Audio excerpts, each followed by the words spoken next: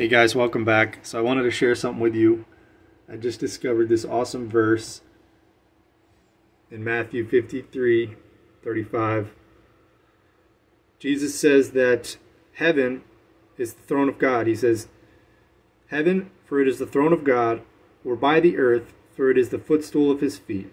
So he's talking about swearing, and he says, I say to you, do not make an oath at all, either by heaven, for it is the throne of God, or by earth, for it is the footstool of his feet. What is he talking about? Boom. The only way this can be understood is the flat earth model. Here's the throne of God. This is heaven. Heaven is the throne of God. God actually sits on top of the dome, according to the Bible. We are like grasshoppers, it says in the Old Testament, I believe in Isaiah. He sits upon the circle of the earth. Why this works only and the modern scientific model doesn't work, Lord, please direct my thoughts and words in this talk, is because the flat earth model, the earth is the footstool, meaning it's flat, okay? Is a footstool ever a ball? No, first of all. Second of all, everything in the universe is within this dome, and it's all above the earth. So God, he rules everything. He sits, and if earth is his footstool, it means that the earth must contain everything that he rules. How would this make sense if earth was a ball, just one of many planets, right?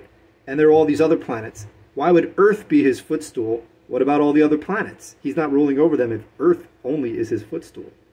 This is the perfect explanation. This is the biblical model of the earth. It's flat and circular. God sits upon the circle of the earth, and we are as grasshoppers, okay? It says that the earth takes shape as a seal pressed out in clay. There it is. And the edges are like the garments. All right, look all these verses up. I don't have them memorized, but you can Google them. So this is the model, guys. Now, it's also mentioned in Isaiah. Now, Jesus said that in Matthew, but it's also mentioned in Isaiah 66:1, which maybe he was quoting. It says here, that is what the Lord says, heaven is my throne, and the earth is my footstool. Again, there it is. All right? Earth is his footstool. It's a flat disc. This is where everything goes on. All of the activity of the universe happens above the earth, and it circulates around it. I had a friend, he doesn't know about flat earth, and I was telling him about it. Of course, he thinks it's crazy, but he was open-minded, and he was hearing me out, right? So he asked me the typical question, what about the other planets? Aren't they round? So I had to describe to him, right? And I said, well, look, we have this certain model and conception of our mind that we're just one of many spheres, right? That's not what's going on. This is what's going on. And I said, the earth is like the floor of the universe, all right? And everything else, all the stars, moon, sky, everything is turning around us. You can see this if you just Google it. Everything is going around the North Star. I mean, this is like just basic science. If you can somehow take your mind out of the mind control, right? Just do this prayer. God, please take away everything I think I know, right? And help me have a new experience with your word. Please help me see the truth. Thy will, not mine, be done. The set-aside prayer. Set aside everything you think you know, and just come at the word as it is. This is his footstool, the earth. It encompasses everything. He sits up here on the sky. The sky is his throne. It means he's looking down on everything. This just hit me, guys. I was just reading it, and it just hit me how this describes, what Jesus is describing here, is describing the biblical flat earth model. It's very clear. Now, it's also mentioned in Acts 7:49. So it's not just one place. It's all over the place. However, the Most High does not dwell in houses made with human hands. As the prophet says, referencing Isaiah, heaven is my throne and the earth is my footstool. Right? What kind of house will you make for me, says the Lord? Or where will my place of repose be? Okay? Has not my hand made all these things? God has made all these things. He's looking over the entire creation, the entire universe. The only way to understand this verse is to understand that the earth is a disc that spans the entire universe. if the sky is his throne and he sits up here and sees everything, obviously we know God, no Christian or godly person who believes in God would say that God doesn't rule over everything. Okay?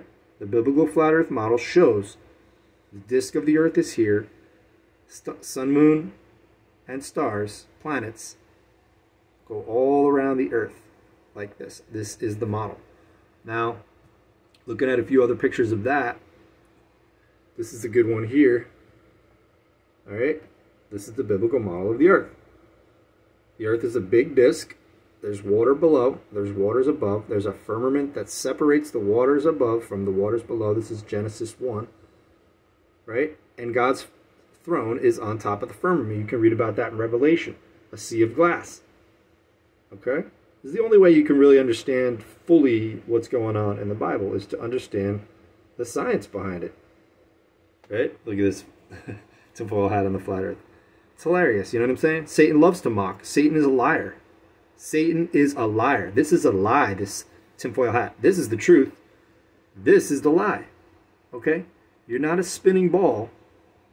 And there's this ever-expanding universe when the Bible says that the heaven is his throne and the earth is his footstool. It's very simple. It's just, this is it. This is it, guys. Check it out. Biblical flat earth. Look at this. This is heaven above and beyond the firmament. It's wonderful. Here's our continents. The water surrounds us, right? There's a wall of ice around us, about 100 feet high. Okay, you can see videos. Look it up if you think I'm crazy. Just Google it. Stop being a moron and Google it. All right? Stop being a naysayer and believe in the devil's lies and believe the Bible. I mean, do whatever you want. I don't know. I get pretty passionate about this. There's land beyond here. Okay? Admiral Byrd took a trip out to the southern pole, Antarctica. He said he found land. And before you think I'm crazy, just use Google. You know what I'm saying? And you'll see Admiral Byrd telling the story of how he went all the way out here and he found land the size of America, untapped, resources, not even ice. Okay? Just land, water, everything. This is the deal. So this dome doesn't stop at the rim. Okay? It goes beyond. And at some point, the physical firmament, the word is firm, rakia in the Hebrew, right? This is a firm structure. This firm structure touches down at some point into the land way out here. Admiral Byrd said that his planes were hitting something and exploding. They didn't understand what it was. It was mentioned in the 1960s encyclopedia, the size of the firmament. All right? Antarctic Treaty, you can't go here anymore. What are they hiding? Right? Why are they censoring flat earth now? Why is the algorithm changed now that if you type in flat earth, you get stupid stuff like this with the tinfoil hat on it, right? When before, everything would come in, boom, boom, boom, boom, boom, because they're hiding the truth, because the devil is a liar, all right? And they're from their father, the devil, okay? Now, a lot of us are just deceived, but please, let's just wake up. That's all. It's time to wake up, all right? So this Antarctic circle that goes around the entire earth, that's just the edge of the land. That's all.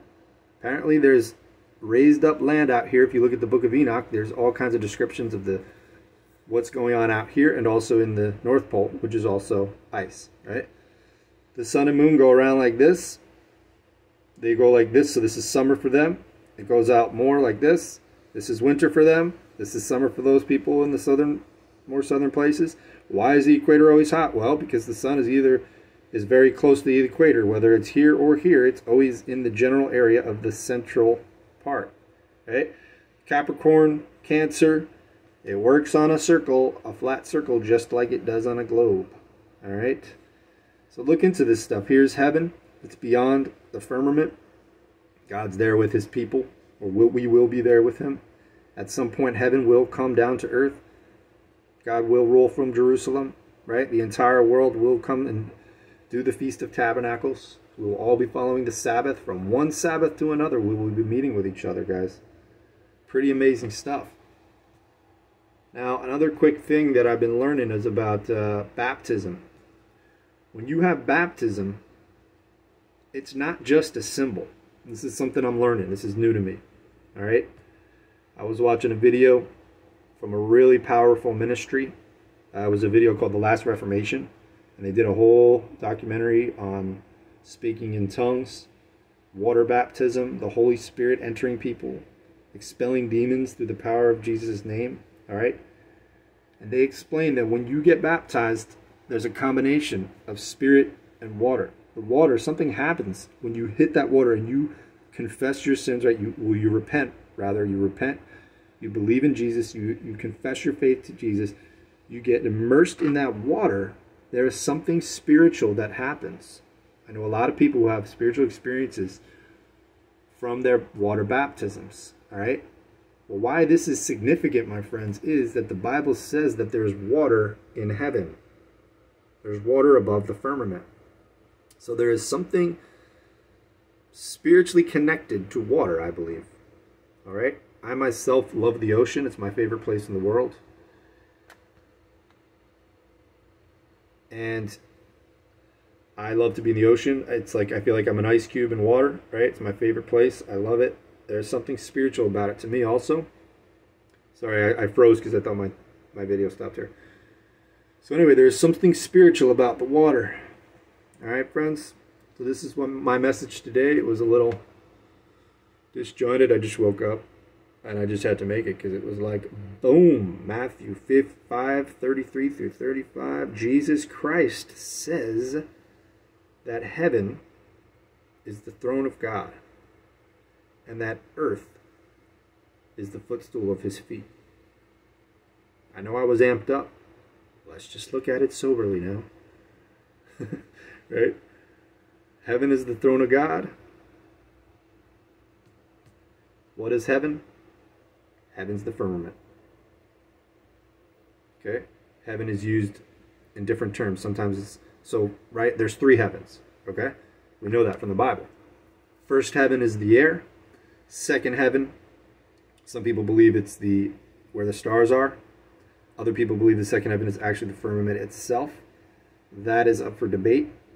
What we do know is the third heaven is where God lives. Paul says he was taken up to the third heaven. So heaven is God's footstool. I'm sorry, heaven is God's throne. That could have many meanings. It could talk about heaven proper, the third heaven, or it could be talking about this firmament. I believe it's talking about both, basically. Look, simple. Heaven, all this stuff, is God's footstool. Dang, I keep messing that up. Is God's throne. All right? And earth is his footstool.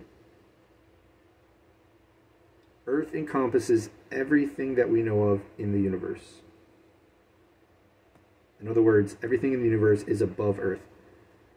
Okay? It is part of the universe. The earth expands across the entire universe. And the dome is above it, where God sits his throne.